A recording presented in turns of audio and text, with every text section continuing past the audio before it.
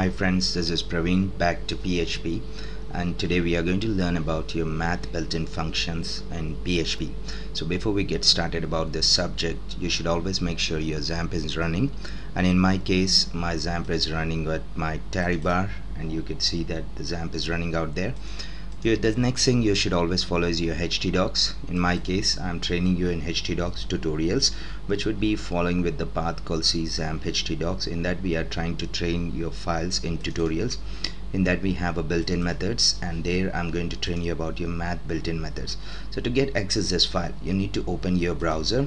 In my case, I'm using Mozilla. And to get this, you need to always make sure that you will type localhost, and we will go for tutorials, and in that we have a built-in methods there, and we have math built-in methods in PHP. The following fonts we are using is H1, the tag we are using is H1, and the family name that I'm using is Montez, which is getting from Google. So you may also get that code by watching it here. The link tag is always getting it from internet connection through Montez. And we have one more style.css which is on relative path. You might be seeing that here.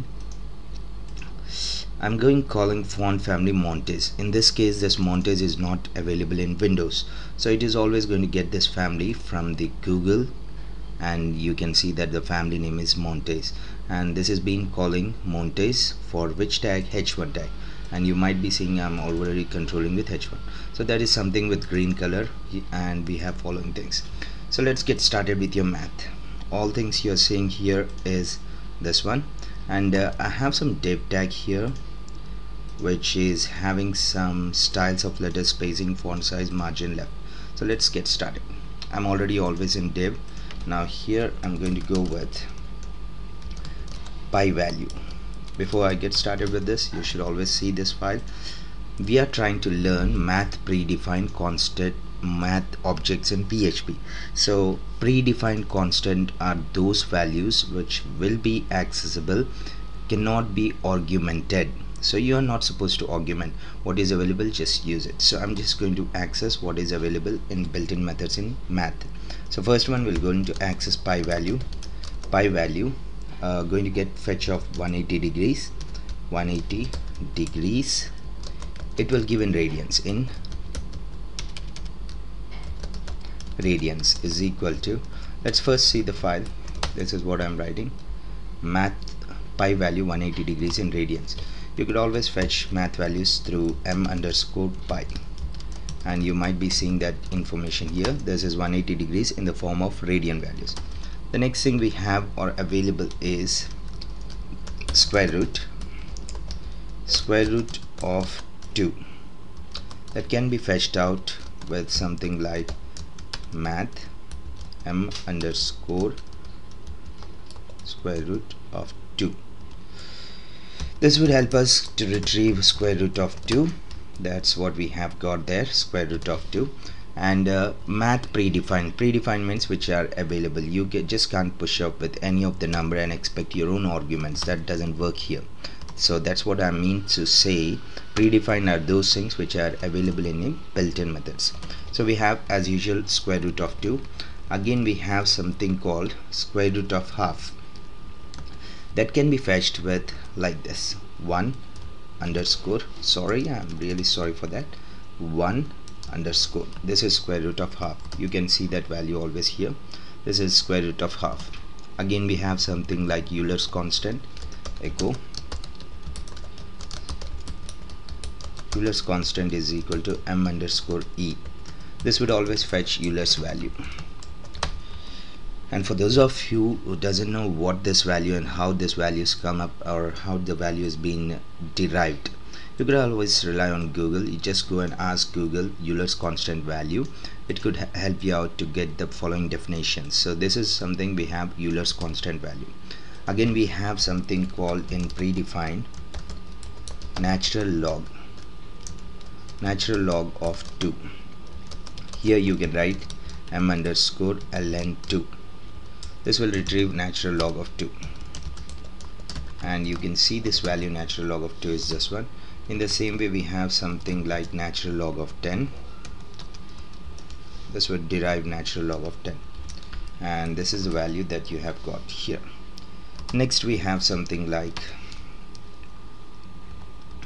echo log base 2 of Euler's constant is equal to m underscore log base 2 of Euler's value.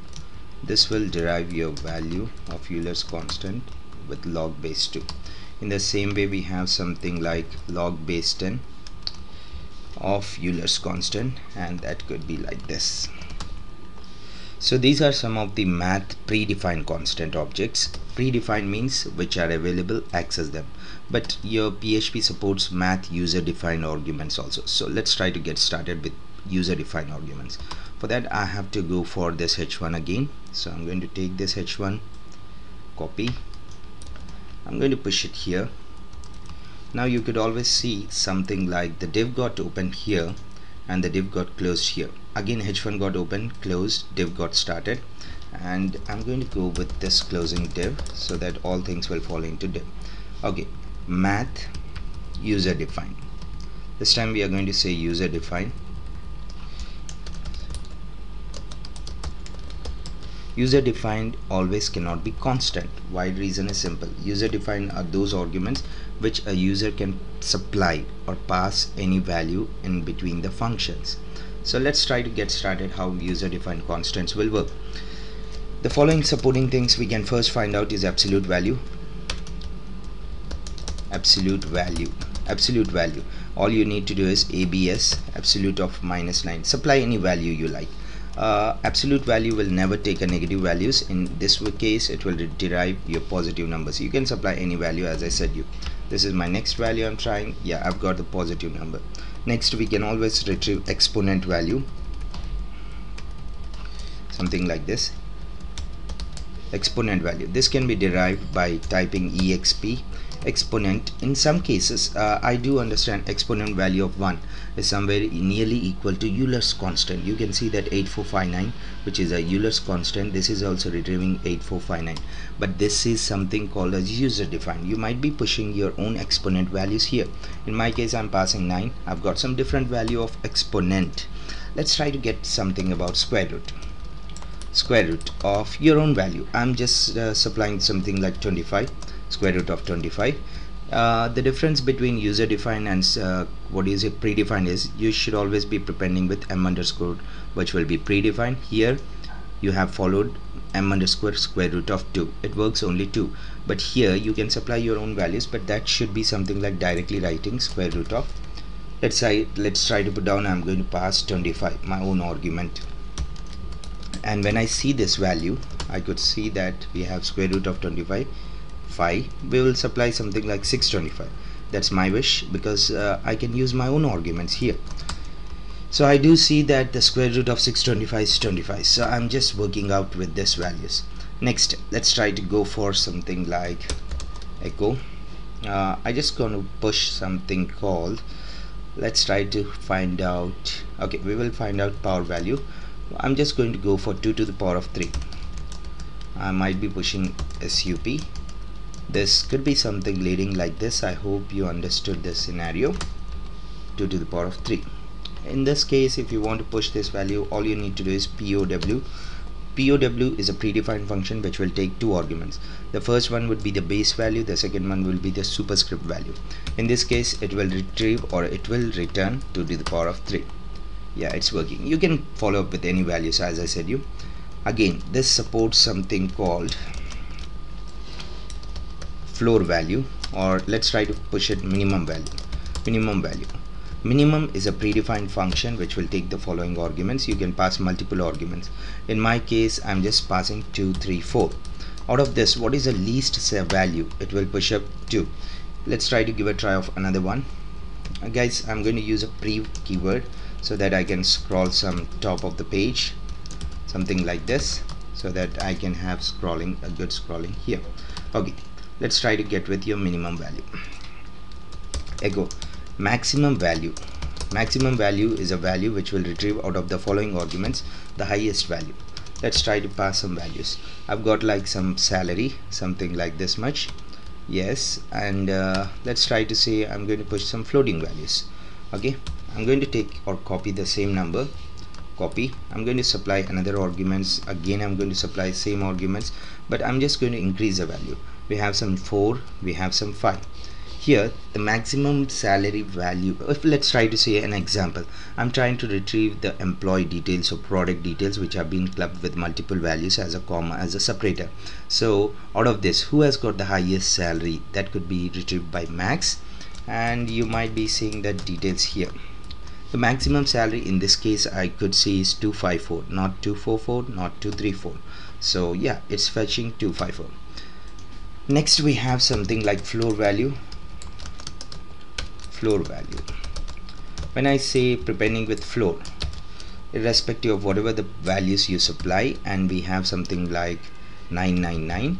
Okay, so if I need to round up this number, this should have always been round up with 2344, because the highest decimal value is always the highest point. But here, because of prepending with floor, it will not take the decimal values of a higher point, but instead it will always stay on the lower point. So in this case, though it should supposed to be 2344 rupees, but what happens is, because of prepending floor, this would always take the least decimal points. Sorry, it will take the least point, not upper values. Now you could see that here, yeah, I've got like 2343. okay, but in this case, if I'm going to go with seal value, and I'm going to supply seal, and here I'm going to pass the least values.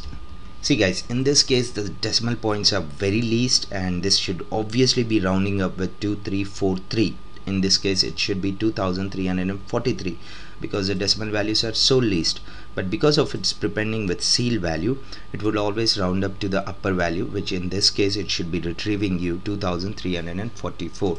Let's try to take an example. In companies, everybody's salary is being fetched and they have own decimal points, but if a company is willing to pay the employees with seal roundup, then you would always get a higher value of your expecting salary.